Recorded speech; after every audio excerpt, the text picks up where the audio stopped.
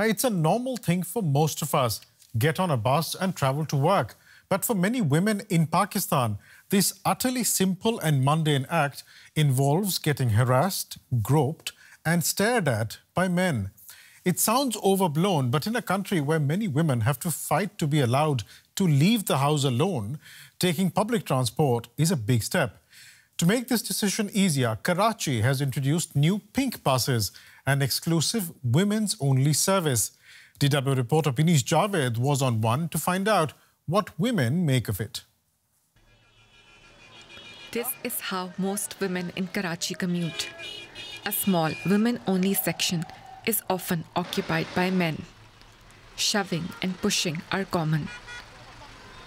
A very uncomfortable and unsafe experience for millions of women. But these new women-only pink buses on the roads of Karachi are a relief for many. The buses have better safety systems, such as an emergency exit, lights installed, and also security cameras. And a one-way fare of less than €0.25 is affordable for most women. One of the passengers is 28-year-old pharmacist Aqsa, who now commutes to her workplace on the pink buses. When you are going in this bus, you don't have to worry about taking care of yourself or your clothes or your things, and you are stress-free. Sometimes when you are doing a long shift and then you have to there is some anxiety in your head that something might happen to you and everything when you are going in the regular bus as compared to this one. Here you don't have to worry about these things. Many of the women commuting on the bus have experienced harassment on public transport. Once, I was sitting on a bus, and a man sitting behind me was touching me. I called him out, but no one there took a stand for me. Sometimes, men enter the women's section if the bus is overcrowded. This is when women experience shoving and pushing by men who do it intentionally, taking advantage. But the initiative is still too small. There are only 19 pink buses for a city of around 20 million people. And sexual harassment is a widespread structural problem. Critics say the government should make efforts to change the attitude of men towards women. The law is there. We just need to somehow encourage people to enforce or to help the government enforce the law by lodging the complaint. Unfortunately, because of the social pressure and the taboo that the society attaches to it, most people are reluctant to actually report such matters. While such instances continue, many women believe the pink buses are at least a first positive step at keeping them safer. And DW reporter Beenish Javed filed that story from Karachi and joins me now for more context. Beenish, welcome. It sounds utterly basic, but why is discussing a new bus service for women such an important story? Beenish, I think it is an important story because most women in Pakistan do not have the luxury of safe public transport. So many women, and there are many areas in Pakistan where public transport is not even available. And if it is available, it is a very difficult experience for women. Women complain of being groped, touched, harassed by men. They complain of facing lewd remarks by men, and not only by male passengers, but also by drivers and conductors. One of the women who was on this pink bus when I was in Karachi, she told me that once a conductor gave his number to her and he was expecting her to call him. And if I talk about my experience, every time I go to Pakistan and if I have to take a taxi, almost always I have to tell the taxi driver to not stare at me from the mirror. And taxi is something that most women in Pakistan still can't afford, so they rely on public transport. And I'll also share my experience of using public transport. Many years ago, when I was a bachelor student, I was coming back from Islamabad to my home in Rawalpindi, and I wanted to take a bus which was full of men, packed with men, and then I thought that maybe I could take a seat with the driver. Maybe I will feel more safe, comfortable. But the entire 45 minutes to 1 hour, The driver kept staring at me, made me really uncomfortable. And when the bus stop came, I took a taxi to go to my home. And when I paid the taxi driver, he literally grabbed my hand. It was a horrible day for me. So this story is important because sexual harassment on public transport is an issue that affects millions of women. And on a daily basis at that. On a daily basis. And given what you're saying, I mean, to what extent are families reluctant to let their daughters and sisters travel alone?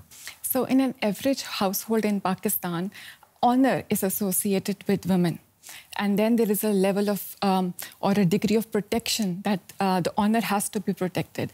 And because public transport is so unsafe, it's out of question for most women and young girls to take public transport on their own, alone, without being accompanied by their parents or father or brother. So that's why most women and young girls end up being dependent on their brothers, fathers, to take them to maybe to a shopping mall, to a supermarket. Because it's so unsafe, I can't imagine a teenage girl in Pakistan being allowed to take public transport alone without being accompanied by a family member. Yet when you spoke to the advisor to the Chief Minister of Sindh province, where Karachi is, of which Karachi is the capital, he put the onus on women to complain about the harassment that they face. I mean, is this even a realistic suggestion? I don't think it's a realistic suggestion. And he also mentioned that talking about sexual harassment is a taboo topic. So complaining about sexual harassment is a very difficult conversation to have. And especially in a society like Pakistan, where if a woman speaks up and talks about a man, touching her or harassing her, she always has this fear that she would be blamed for it. And we also saw in the report that one young woman is saying that when a man was touching her from behind her seat and she called out at him, and but nobody on the bus spoke up for her, which means that there is a certain level of acceptance that this is tolerable.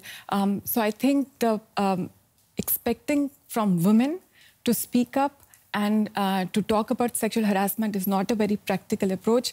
I also think that access to law enforcement agencies is a very difficult process because police would not come to the bus to protect a woman. If a woman has been harassed, she would have to go to the police station to file a report. And even the police is patriarchal. And a woman without a man going to a police station is something where she would fear that maybe she would be harassed by the police.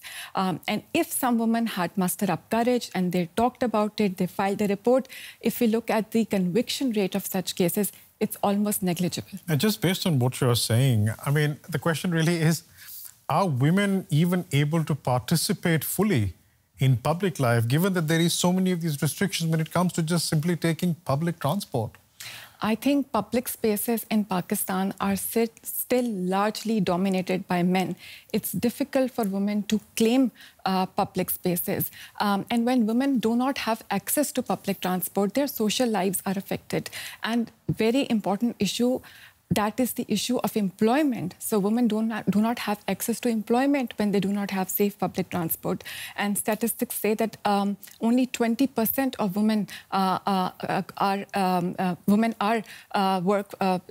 part of the workforce of Pakistan. And we also spoke to an expert about this. And let's have a listen to what she said. A lot of families, they want to educate their daughters, but they're not able to because public transport options are so limited. So now we have a vast section of women in Karachi that are not educated and they weren't able to pursue that. So, Biresh, when you do not have access to safe transport, then it means that you do not have access to schools, you do not have access to colleges.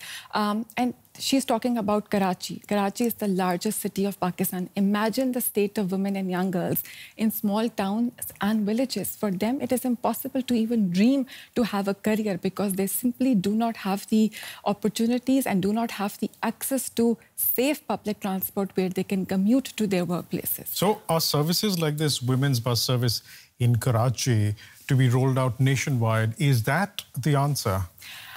Personally speaking, I like the project. And most of the women that actually every woman that I spoke to, they were happy, they were appreciative of this project, but it's not a sustainable project. It's difficult to expand this project because, and even now there are only 19 pink buses for a city of almost 20 million people. So majority of the women do not have access to pink buses. There are 3 pink buses that now run in a city close by to Karachi, but it's a very expensive project that requires millions of euros. So I don't see for a country like Pakistan that it's a very practical project, but unfortunately, I don't think that it's expandable, at least when we look at the economic situation of the country now. Let's look at what is sustainable, because providing a service is one thing, changing attitudes, societal attitudes, and particularly men's attitudes is another. Any plans on that front from the government? So when we see